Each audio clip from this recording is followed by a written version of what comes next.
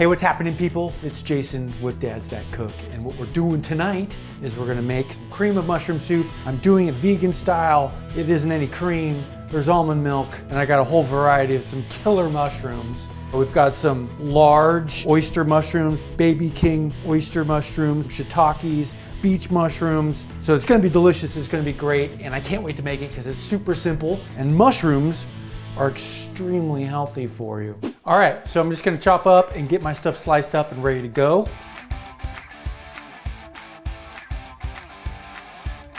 All right, let's just mince up a couple of garlic cloves too. Just gonna go back and forth until we got it all into a nice little chop.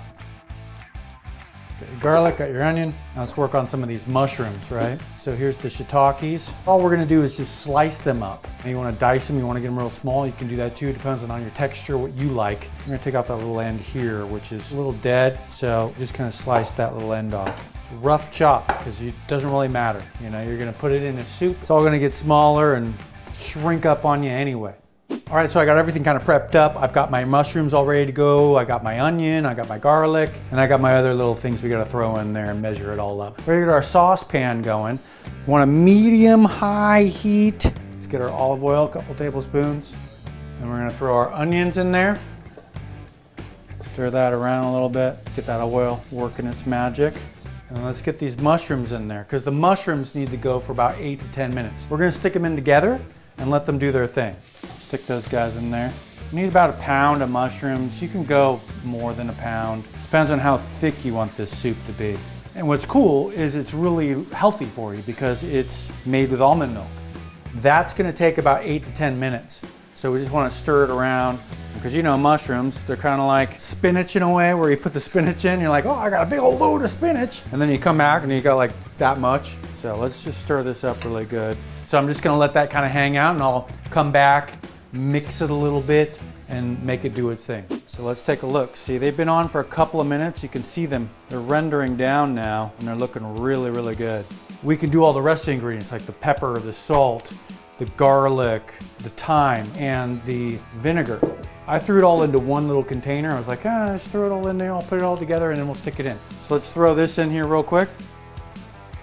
All right, and we'll mix that in. We'll let it do its magic for a little bit. Now let's get our cornstarch going. 4 tablespoons of cornstarch. We want to mix this up really good and beat it. Beat it real good. We don't want any lumps. And that's that. We've got that ready to go. This is rendering down. Oh yeah, look at that. Mushrooms look good, it smells good. Again, you can use any kind of mushrooms to make this mushroom soup. Don't feel like you need to use something exciting or, you know, exotic or anything like that. Just mushrooms. So now let's throw this in here and that's gonna take 3 to 4 minutes. The almond milk. Okay, so the mushroom soup is going. We've got all of our ingredients in there. We just wanna get it to a boil now. So once it starts boiling, then we'll let it sit for 3 to 4 minutes. I know when I was a kid, I didn't want mushroom soup. I didn't like mushroom soup. I was like, ugh, mushroom soup. Because I think mushroom soup to me was when I was a kid, it came out of the can and it looked like a big old gloppy thing. You can make your own. It's so much easier. It's so much better for you. Guarantee it's gonna taste a lot better than the stuff you got out of the can. All right, it's boiling. Let's go check it out. And look at how it's getting all thick and tasty looking. So we're gonna wanna let it sit for about 3 to 4 minutes now that it's been at its boil, okay? And we'll just let it hang out. Look at that. Then we can let it hang out. Just let it relax. All right, I think it's ready to go. So let's make a little bowl and see if it's any good. All right, let's set it down over here. I asked my kid if he wanted some because he's been studying all day. He's been working. And I don't know, I haven't heard from him yet. But I'm gonna try it out and I'm gonna give it a whirl and see if it's ready. Wow. Okay, now, like I said earlier, I'm used to this soup that you get when you're a kid and it comes plopping out of a can. Holy moly.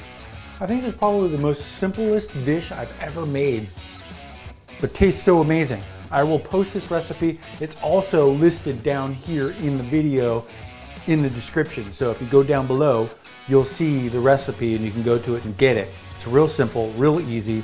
But I appreciate you hanging out and thanks for following me. Don't forget to subscribe. Don't forget to put your your notifications on so you know what's going on. And we'll see you next time on Dad's That Cook. Hey, thanks for watching. You want to see more cool videos like this one on Dad's That Cook? Make sure you subscribe. You want to win some really cool stuff? Subscribe. You want to get notified? Make sure you know what's going on? Subscribe.